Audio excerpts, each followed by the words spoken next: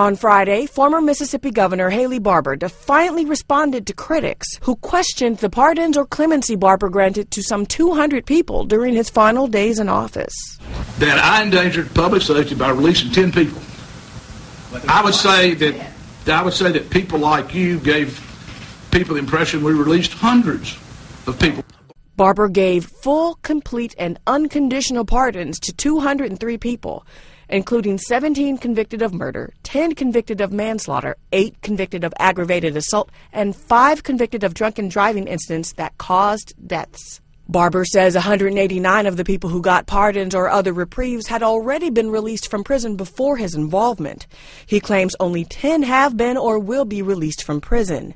Several people with expensive chronic conditions are receiving medical leave. He says he regrets not providing more details at the time.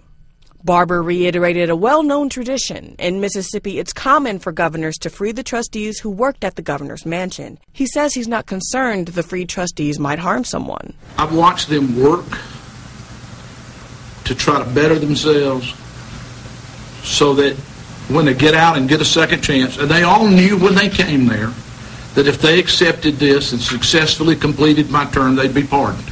Meanwhile, earlier this week, corrections officials put the pardons or reprieves for 21 inmates on hold. A legal battle is brewing over whether Barbour properly handled the inmates' orders to go free. Nia Hawkins, Associated Press.